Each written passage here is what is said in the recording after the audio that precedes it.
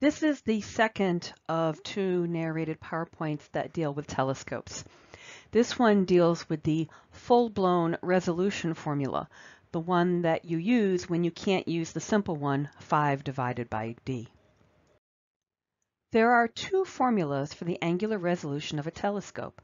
I'm going to circle them here in green for you. In both cases, the angular resolution is in seconds of arc or arc seconds.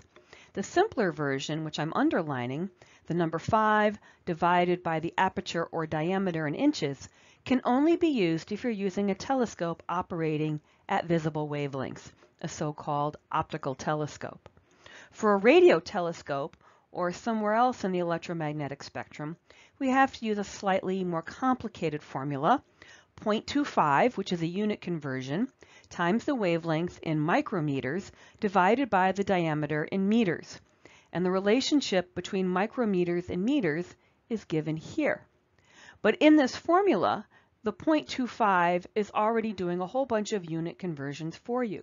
So as long as the wavelength is given in micrometers and the diameter is given in meters, you will not have to do any unit conversions.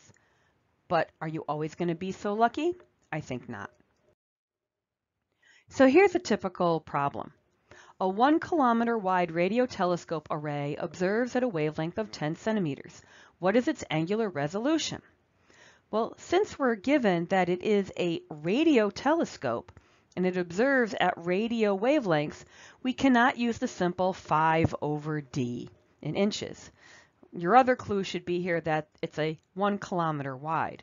And remember that the 5 over d has to be in inches. So this should give you a clue that perhaps we can't use that formula. So we're going to be using the full-blown resolution formula right here. So let's look and see what we've been given. We've been given the diameter. The diameter is 1 kilometer. It has to be given to you in meters. Well, that's pretty simple because a kilometer is just 1,000 meters. So we can consider that a check. We know how to do that. The wavelength is given as 10 centimeters, but we have to have the wavelength in micrometers. So we're going to have to do a little bit of a unit conversion before we get to the answer. So here's the formula again. Again, we have the aperture and we have the wavelength. The aperture or diameter, remember that we're going to convert that to meters. So this is going to be 1,000 meters over here. And in the top, the wavelength is going to have to be converted from centimeters into micrometers. Here is the relationship between micrometers and meters. And remember that there are 100 centimeters in a meter. So let's convert. We have 10 centimeters times 1 meter is 100 centimeters, and 1 micrometer is 10 to the minus 6 meters. Now let's make sure that I've set this up correctly for you. Well, centimeters cancel, meters cancel, so the only unit that you're left with is micrometers, which is exactly what we want. So now I can go ahead and plug it in. Now remember that the units are going to look a little wonky in this because there's already a unit conversion built into here.